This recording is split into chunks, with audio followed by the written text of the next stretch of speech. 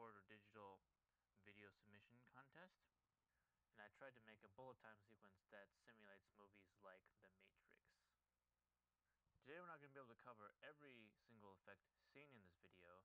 We're just going to look at the bullet time displacement that you see here.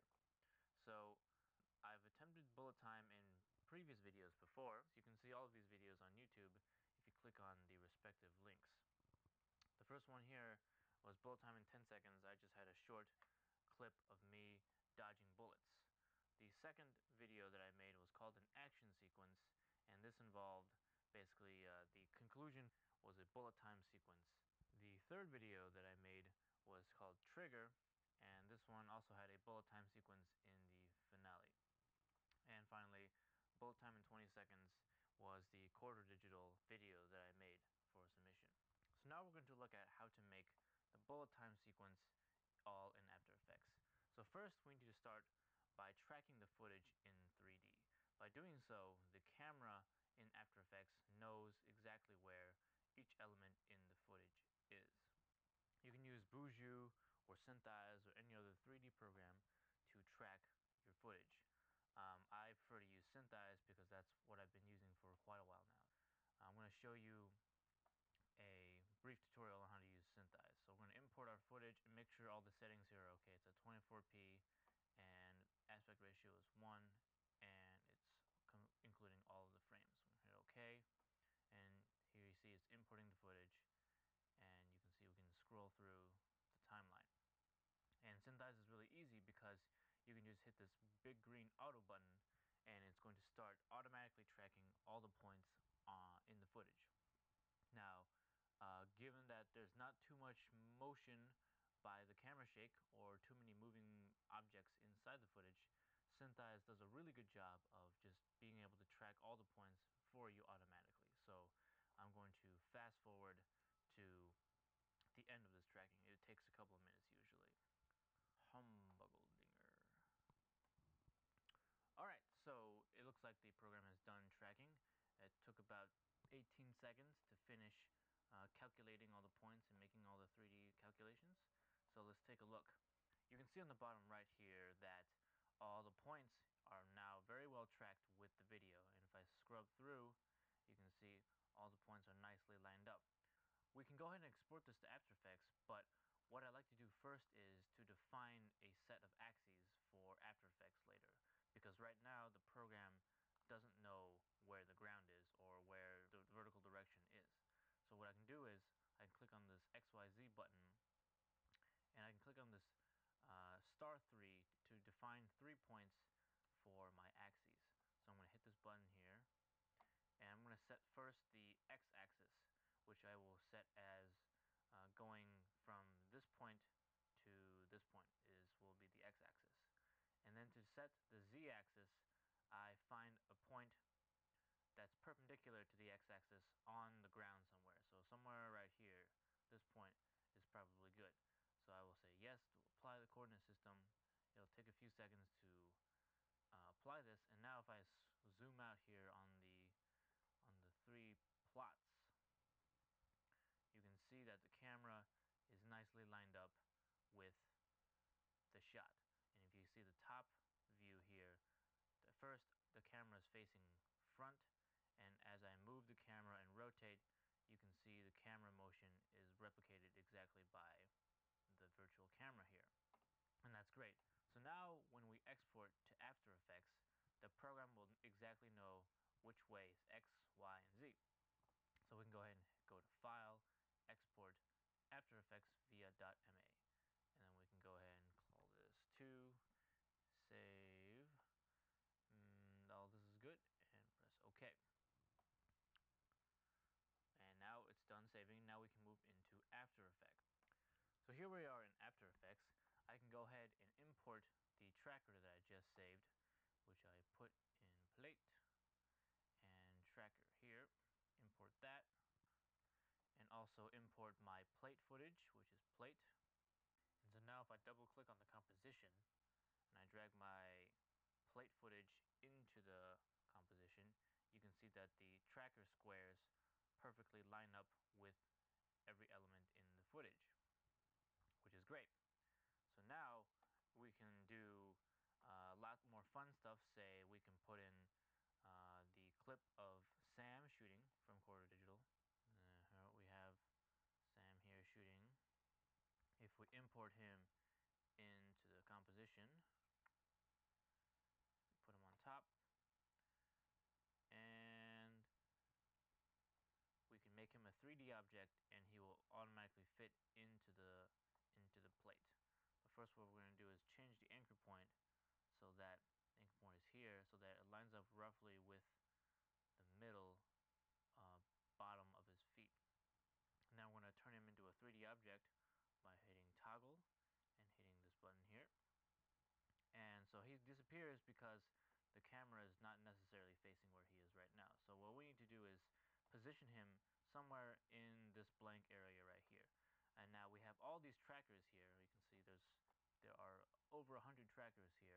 So what we need to do is find the tracker that most corresponds to this area right here. So maybe this tracker right here or something. So we can go ahead and just figure out which tracker that is. I'm going to just go ahead and select this one. Okay, perfect. So this one is the tracker that corresponds to here. So I'm going to use the position of this tracker, and I'm also going to hide all the other trackers so that it doesn't mess up the scene and distract us.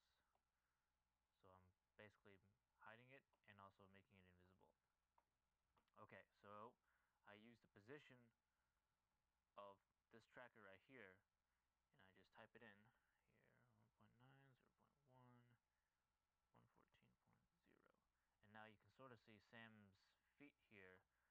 He's actually way too big right now, so we need to scale him down to, say, 3%.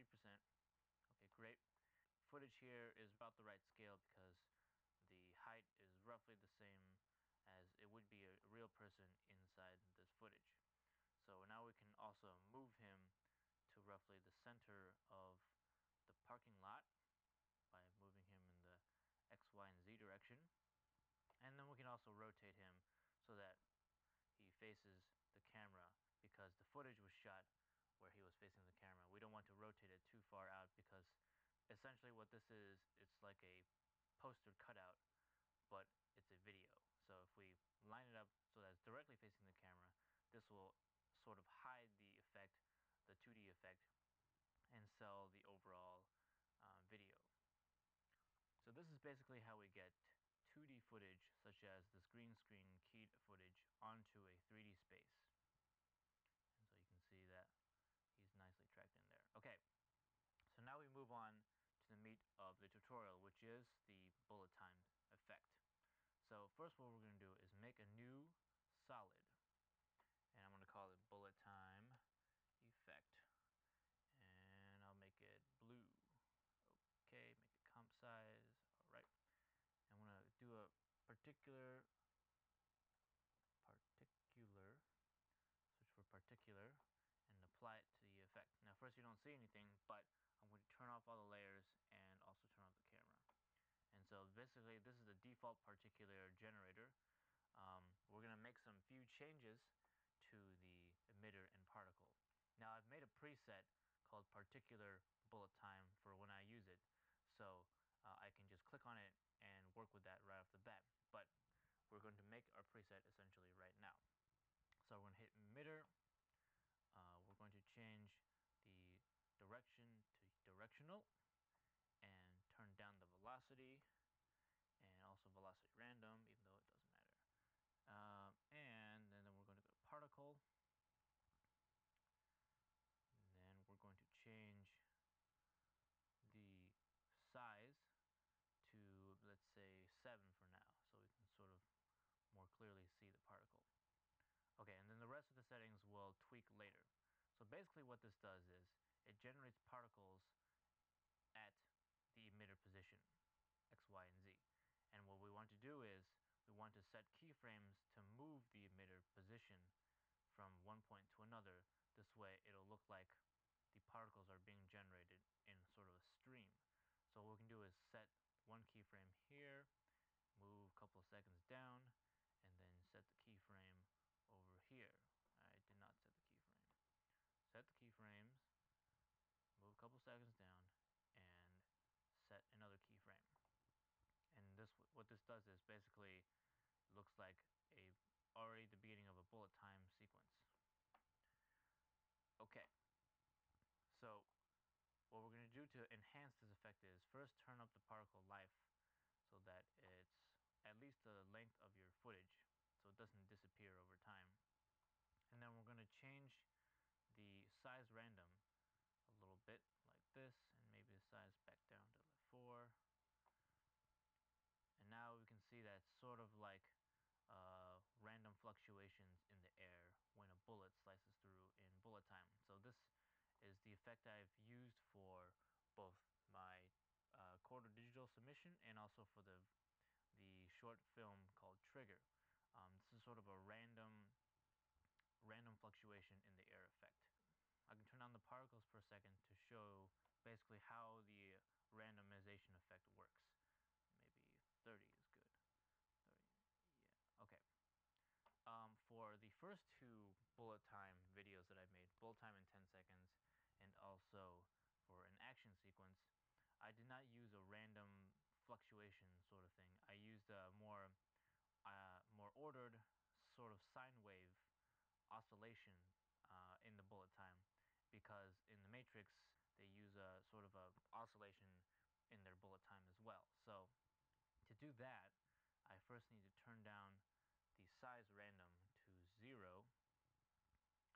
so it's all the same size, and then in the size I'm going to first turn it up to 5. In the size I'm going to alt click on the stopwatch.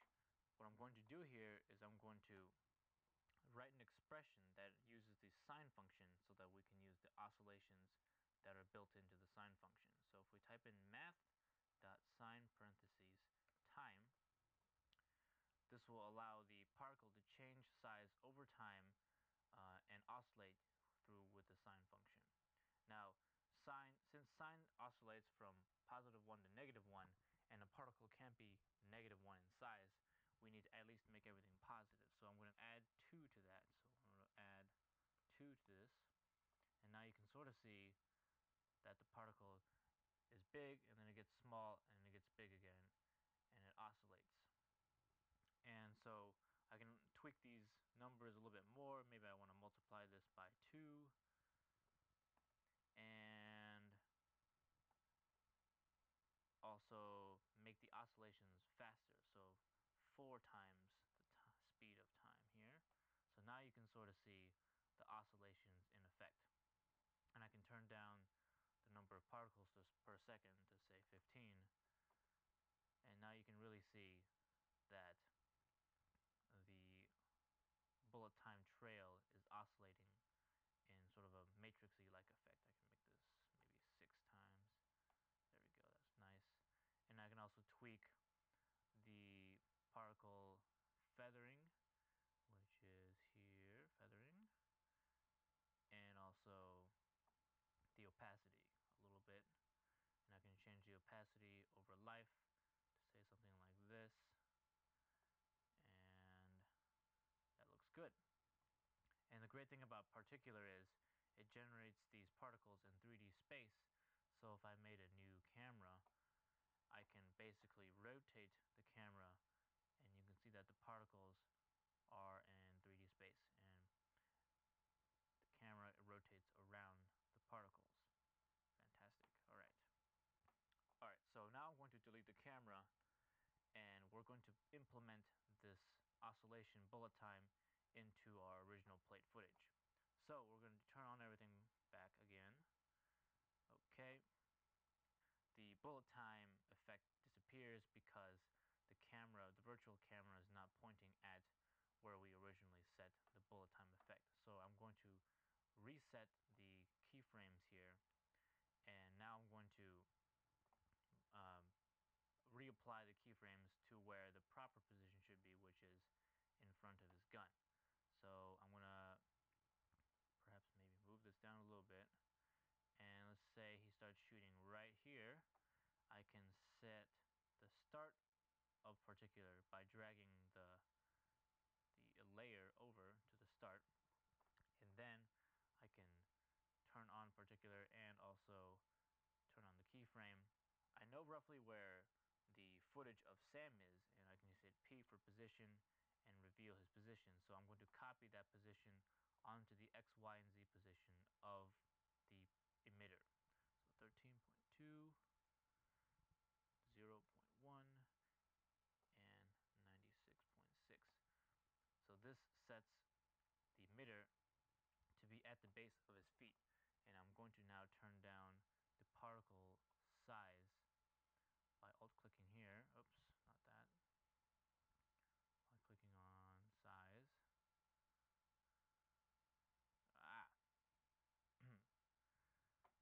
Going to go to size here and make it maybe 0.02.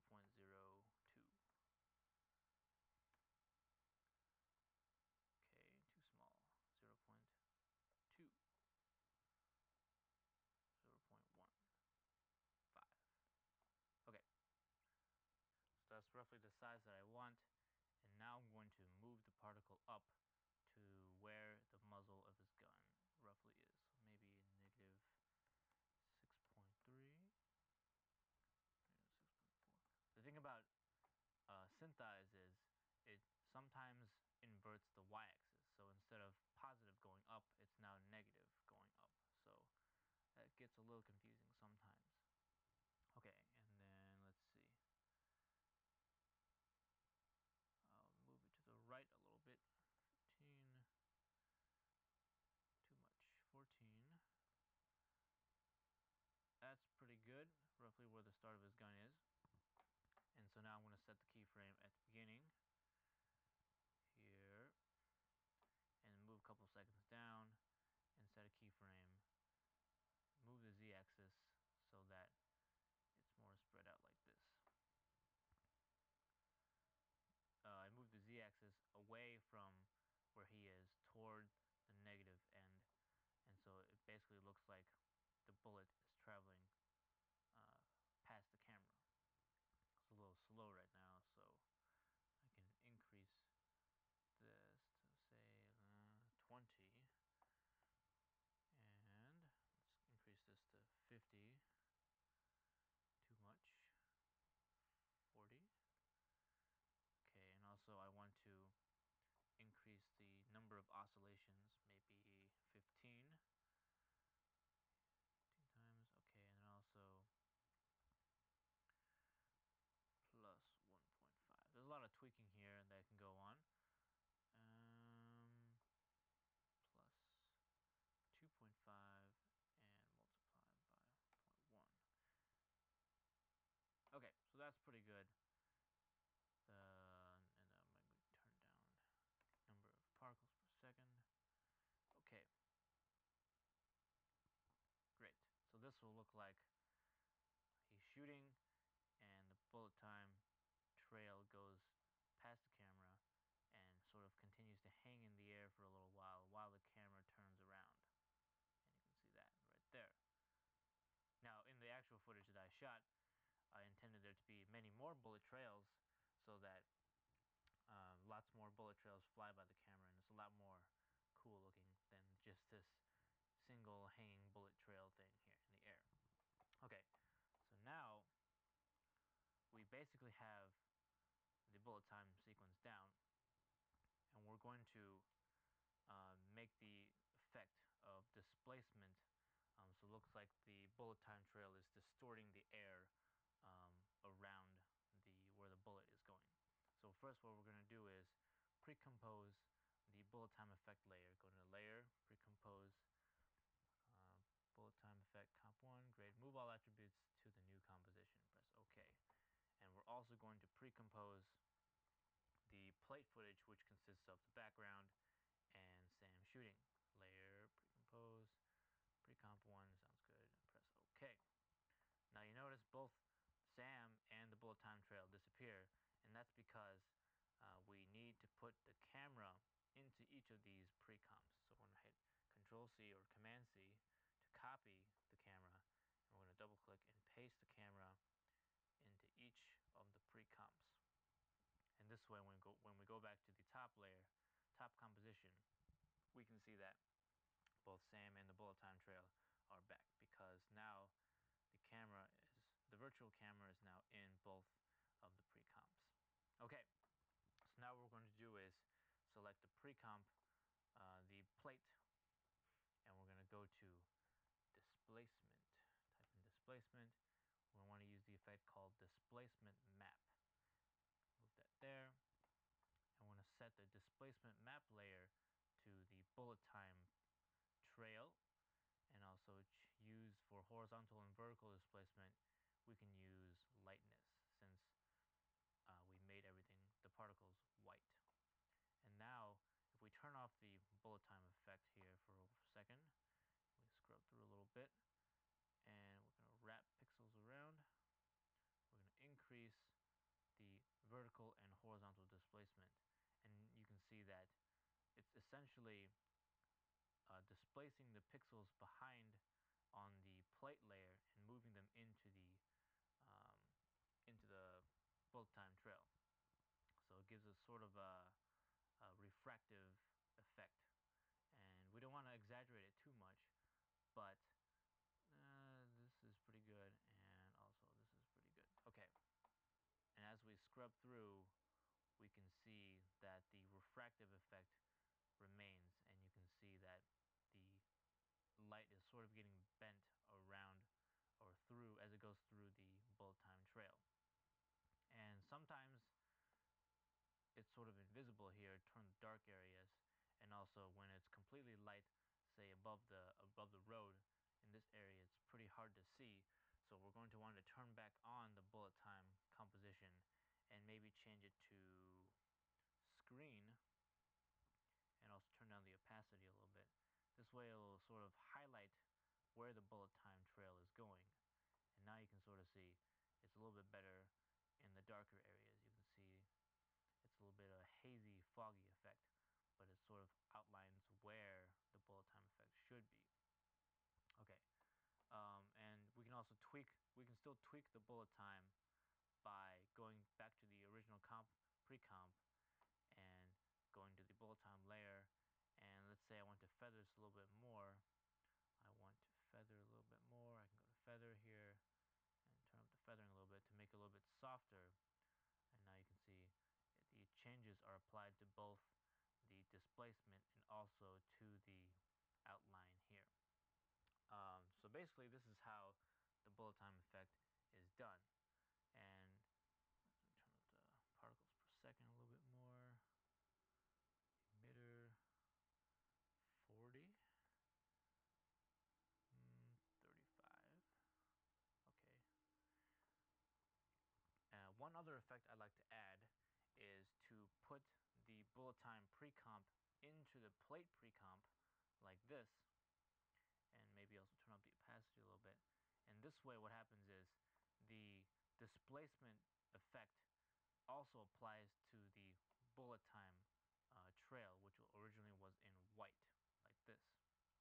The displacement effect applies to that.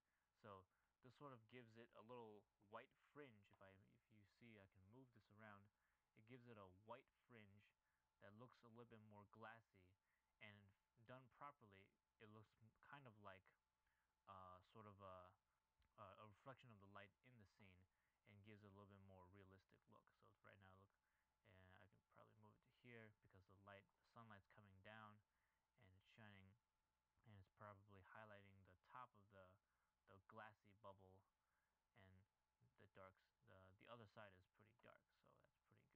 I can move it to the left and right, make it more glassy like this. And then I can also turn back on the original highlighting layer to make it more visible, and maybe turn down the opacity a little bit more. There we go. We don't want to exaggerate these effects too much, but just a little bit of highlighting is good, like that. So that's pretty much it for the bullet time trail effect. One more thing to add, the way I've arranged the pre-comps here, if I wanted to change the position of the bullet time trail, I can just go back into the bullet time original pre-comp in the layer here, and I can change, for example, the final position of the bullet trail, and let's say I want to go a little bit this way. I want it to fly really close to the camera, something like this. And now, let's see. It's going to fly really close to the camera. The camera is going to almost intersect it. Great. You notice that once the camera gets really close, the particles start to fade out. So what we can do is we can go down to visibility, near start fade, turn that all the way down to 1. So this way the particles won't start fading once it gets too close to the camera. And now if I go back to the final shot here, we can see that all of the highlights and the glassy effects remain there because we've used the same pre-comp in all of our effects. So that if we change just one layer here, all the subsequent layers get applied to it. So you notice that there are a few limitations to what we're doing here. The bullet time glassy effect only looks really good when it's semi far away, but when it's really close to the camera, the effect is kind of destroyed, and we have to manually modify, say, the displacement map so that it looks a little bit more glassy, or we need to modify, say, the feathering of the sphere so that it doesn't look so faded out, such as this. So things need to be tweaked for every event. Change this down to like 25. Basically, the bullet time sequence needs to be changed for every time that we tweak it. This is also a limitation of using a oscillation bullet time effect instead of just a random distortion of the air, which I've used recently. This is also this requires a lot more timing and a lot more numbers and calculations to tweak to make it look just right. You can see that, and that's pretty good. Maybe put it to half. Try and play it through here. Gives a nice little bubble-like or glassy-like effect that we want for the bullet time trail. It's pretty good. Maybe turn this back on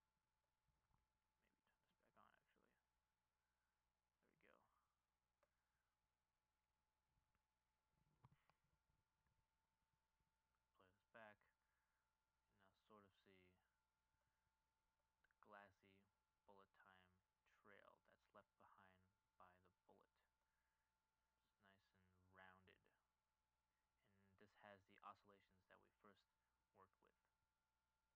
Okay, so now we're going to look at how to make the bullet that precedes the bullet trail.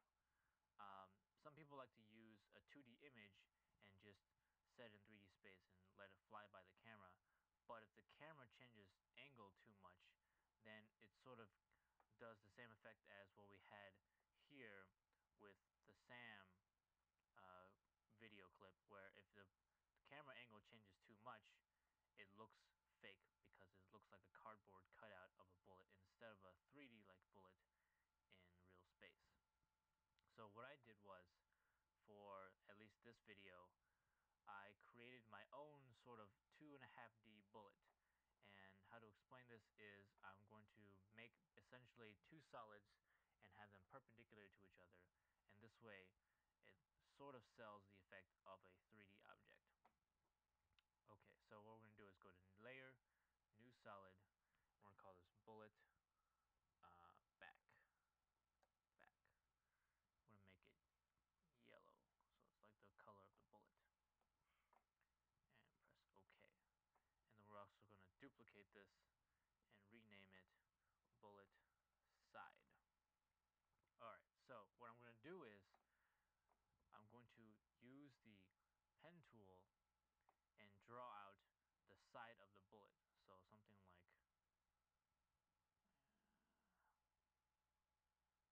Wow, I cannot see it at all. There we go. I'll draw out the side of the bullet. This is just a rough drawing of the bullet, and then I can smooth out the sides a little bit more. There we go. Oops. So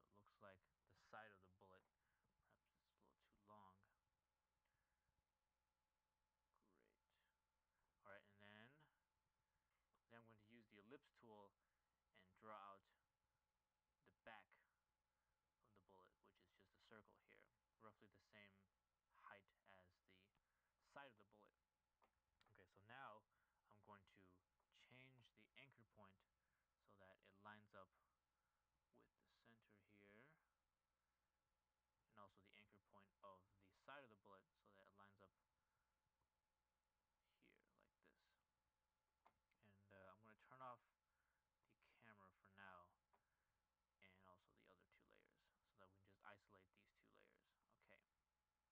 So now we're going to change the two layers to a 3D object, 3D layer here by clicking on 3D, and I'm going to rotate the back of the bullet 90 degrees.